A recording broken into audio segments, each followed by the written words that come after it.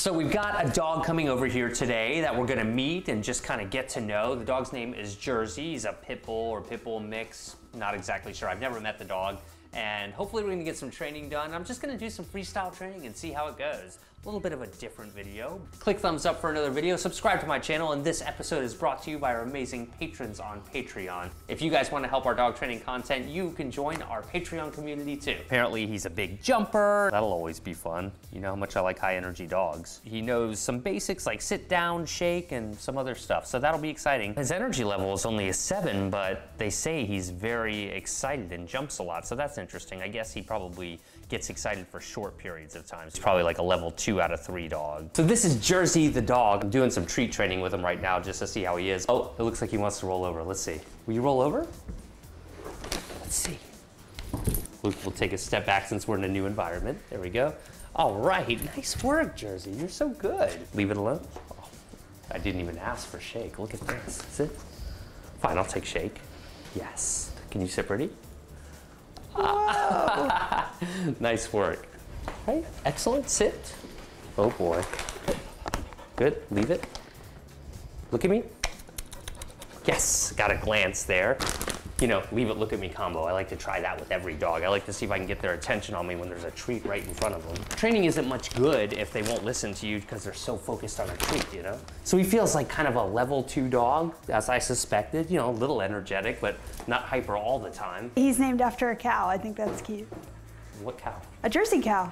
What's a Jersey cow? It's a breed of cow, the kind with spots. We have a hoop here, and we're gonna see if Jersey can jump through it. Teaching your dog to like jump over a bar or something, you know, like an agility jump, is actually a lot easier than teaching them how to jump through a hoop. Because with a hoop, you can see it's not just one area down here. They have to avoid hitting the top. And that can really make a lot of dogs uneasy about jumping through a hoop. So that's why it's important to start really slow and not try to take steps that are too big when you're teaching this. Jersey's really comfortable going through the hoop. Many dogs might be nervous of something like this. I'm gonna get one more here. There we go. With that, and look, stepped over it. That's perfect. You wanna step over it again? It's off the ground. Good. Nice work. Go ahead. Nice job. Let me see if I can get him to do a running start. Sit, stay, stay. Hoop. Look at that. Pretty good. Pretty good. Hoop. Yeah. Good job. Hoop.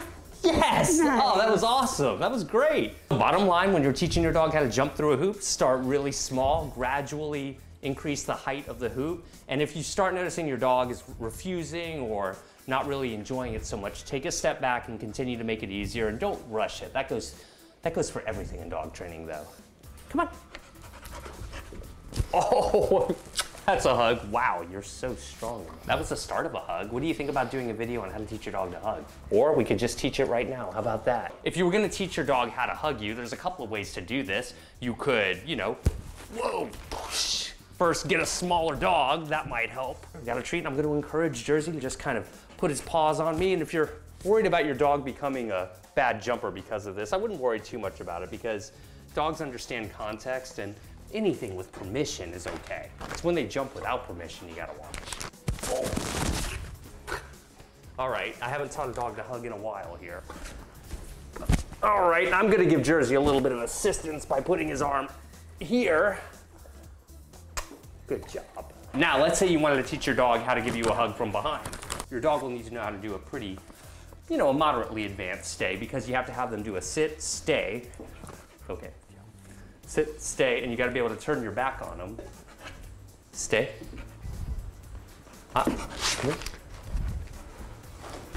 Sit, stay.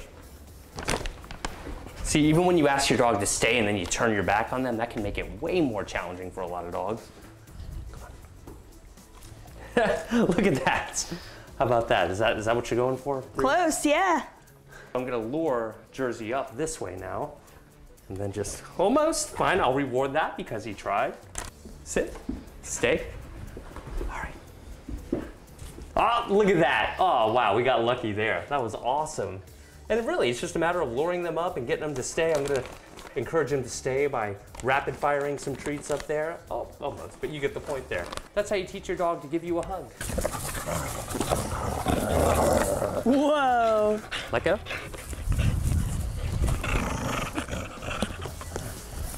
You're gonna make it boring. Good, leave it. Leave it alone. Wait. Okay, get it. Good.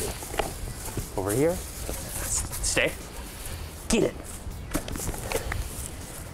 Yeah, that was a good one. Awesome. Love it. Okay, drop it. Yes, good boy. Exactly. And go. Let go and go. Yeah, nice. Come on. Let's go. Come on, let's go. Drop it. Good, and go. Good job. And go. Nice try. What a great dog.